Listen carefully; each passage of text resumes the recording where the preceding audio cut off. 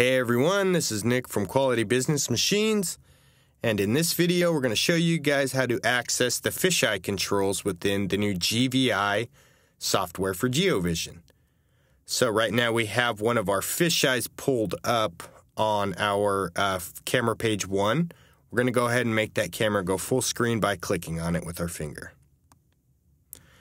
Now the fisheye controls that are separate from all the other camera controls really start over here where we see the eyeball with 360 underneath it.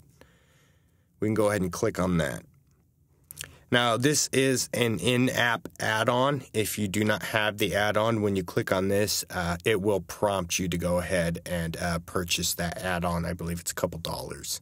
It's the only thing GeoVision asks in the way of in-app purchase. So once we push on that icon, it will bring up our 4-camera split. As you can see here, it has our source image in the top right, and then we have 3 windows right here that we can go ahead and aim in any direction we want. We can zoom in and out. Now keep in mind that the controls are inverted when you're trying to drag around the screen to point at a certain item. They're inverted controls. But if you notice, our picture does not look very good. There's 2 things that you need to make sure you do when you're using the fisheye. One, we want to make sure our HD is turned on. And you do that just by pushing the HD icon on the left, and it'll turn blue, and that's how you know you've activated it, and the picture will get a lot clearer. The second thing we need to do is go over here to our PTZ controls, and go ahead and click on the circle with the 3 boxes around certain points of it to the right of the eyeball symbol. That brings up the source image again, and you'll see this red circle. It may be a different shape or size in yours, but what this asks you to do is align the image. And what you do is you take your fingers and spread them apart or bring them together to make sure the edges of your red circle meet the edges of the picture the best you can. You don't have to get 100% perfect, just try to get close. And then once you do that, just go ahead and click on the icon down at the bottom again, and now our image is aligned. If we look at the item to the right of that, we'll see the 4 boxes. It's a box with 4 quadrants in it. We'll click on that icon.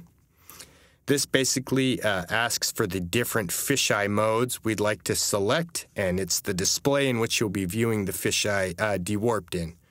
So if we click on the second icon, this brings up the 360 view, and if you look at the bottom image, which is stretched out, that's 360-degree view. So where one edge ends on the left, the edge of the right of the picture picks up right there. That's the entire image as if you were spinning in a circle in the room. And we have the 2 boxes above that we can view however we'd like. All we have to do is, when you want to activate the controls of any of the PTZ splits, you have to make sure once you select the split to go ahead and shrink the box back down by clicking on the icon again, and that will activate it. So we can go ahead and control either of these windows. We can drag left or right, zoom in and out. So we'll show you all the fisheye modes, but the most functional will be the PTZ option we get to here in a minute. The next icon is the 180 icon. Once we've selected that, let's go ahead and push the 180 button on the bottom. This shows 180 degrees on the top and 180 degrees on the bottom, equaling the entire picture. You really can't do anything with this. You can't turn the image or anything, so it's not really useful at all. Let's click on the 180 button again and get to our PTZ control. As far as GVI, this is the most functional way to view the PTZ in our opinion, or the 360 fisheye in our opinion, because it has one big full screen that you can do PTZ controls in. You can aim left or right.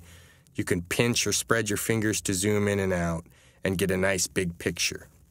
Now, if you wanted to get an even bigger image at any time while you're viewing a camera, just go ahead and click on the black frame to the left or the right of the image with a little tap, and it will go ahead and bring the image up to a full-size screen.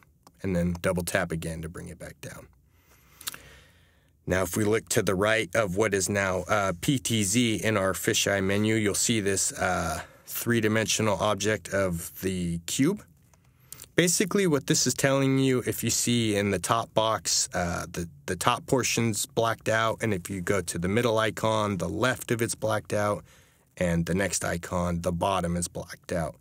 It's basically asking whether your fisheye camera is mounted to the ceiling, to the wall, or mounted to the floor. Really, a fisheye each and every time is pretty much mounted to the ceiling, so make sure it's always on the top icon where the top of the box is the image colored out. Alright guys, that's how you get into the fisheye settings in the new GVI app for GeoVision. Thank you for watching, and we'll catch you on the next video.